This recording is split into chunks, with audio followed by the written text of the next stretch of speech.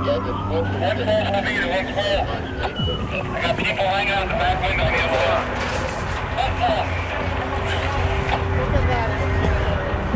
To the rear? All right. Hey, Chief, we need a 24-footer in the rear. 24-footer. We got kids on that floor. We got kids on the floor. All right.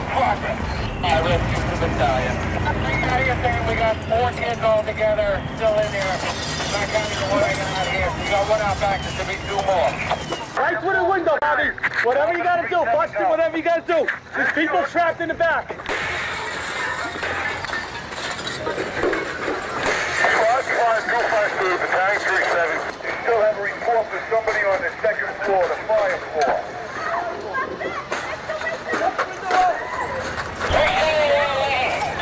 We got kids on that floor. The lady that came down the interior said there's 4 altogether. Yeah, she's right like that. The kids look good. Right up to the 411 floor. The other victim. Okay, you still have a report for somebody on the 2nd floor, the fire floor. Hey, guys. Don't lose it, guys. Don't lose it. The bucket ready there? Get hold on it. Hey, Charles, what do you need? Okay, baby. Hold on it now. Don't lose it, brother. Pull it. Pull the fucking room. 38-15. Hey, Chief, we need oxygen. See, they need oxygen. They need EMTs. We got a total of 4 people that came out of our floor. We had 2 1045s, 2 that were assisted down. Buddy, get it down. On the car. Guys, right on the car. That's a home run. Get some oxygen on her, brother. 38 hospital for Division 1-5. There's a 3-year-old in an ambulance down here. This is the car that we removed. In the backyard. How do you like that? Primary negative on the phone. They did the primary. We're going to do the secondary again. Yes. 1-5 does 38. Search is negative to Chris. Tommy. Yeah. Ronnie, let's go. All right. 37-12. 176 go. Yeah, all the victims from inside the building have been accounted. It was a lot of chaos. They were saying there was people trapped. We heard that there was people trapped on the radio coming in, and I think they got out okay. I think actually they got everybody out, but I don't know if everyone's alive. We're almost complete with secondary on the phone. It's a classic brownstone fire. They did it like clockwork. 214 stretched the line, 111 laddered the building, did a roof rope rescue, put portables in there. They do what they do all the time. We got everything?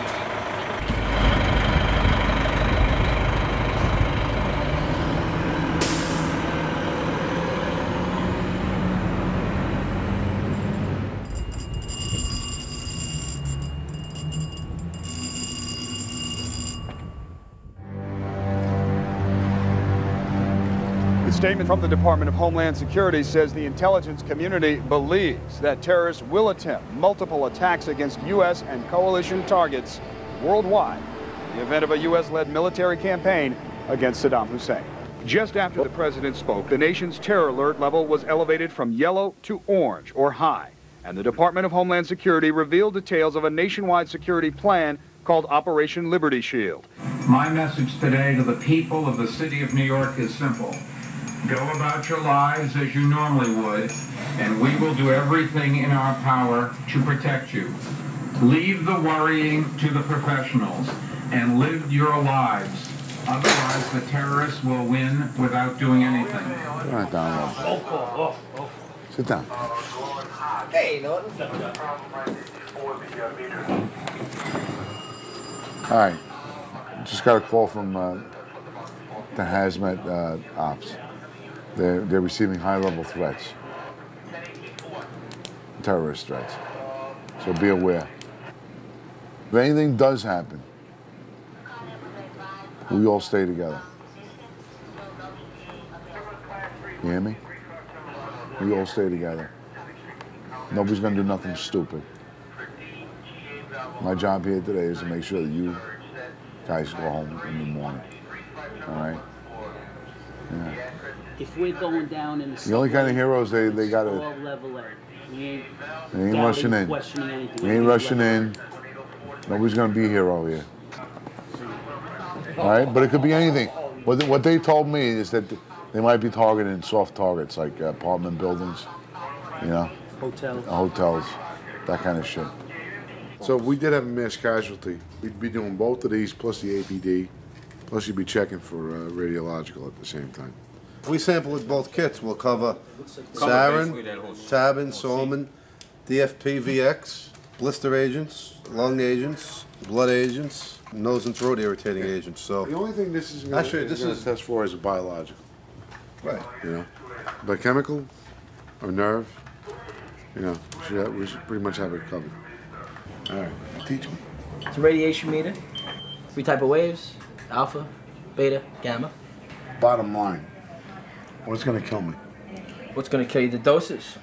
So if they suspect that, well, nowadays a dirty weapon is going off or some kind of spill in a hospital, we put these on us when we go in. These ones actually have an alarm that goes off. These ones that look like a little pen actually have a gauge in there that you have to be zeroed out. And there's a scale, you look up into the light, there's a scale in there. And if the scale's too high, basically it's a warning to get out. There's a lot more dangerous scenarios out there. There's, you know, the terrorism adds a whole other dimension that we weren't dealing with years ago. It primarily was just firemen put out fires, you know, go in and get people out. I didn't realize we were going to do so much hazmat work, but, you know, it's the way the job is today. This is not for you. For the person coming. You wouldn't use your own. Somebody would use yours on you, but you wouldn't use yours on somebody else. But believe me, if I need it, I'm going to use my own. Oh, absolutely. So you jam it in, and then you can, and immediately follow with that. I thought about retiring, but I always loved my job. I respected, and it took me a long time to figure it out and do it well. And we have a lot of young guys that need to learn. I think it's good to share it with them and teach them what I know.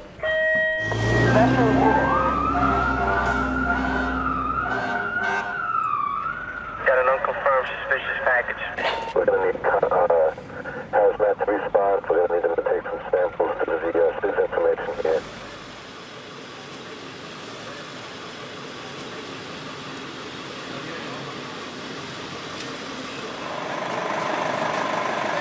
Can you tell us what happened in there? There was a woman who had some powder on her, and she's at the hospital, and that's all I know.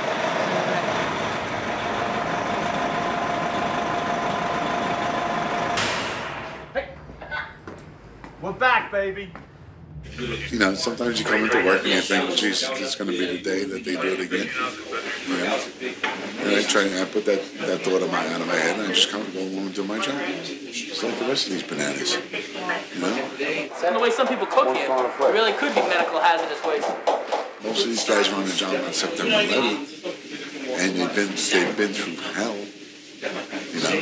Yeah, my 6 friends out of this company, we almost lost another 9. We were standing on the corner of Church and Fulton when the second tower came down. And yes, they came back to work. They didn't go home and hide in their basement and say, I'm never coming back. They came back to work. We built a company. They're doing their job. And yeah, when they come to work, they think about what might happen. But they're more worried about, you know, what's going to happen, and let's prepare for it. You know, and if it never happens, God bless us. But if it does, then at least maybe we'll be a little bit better prepared.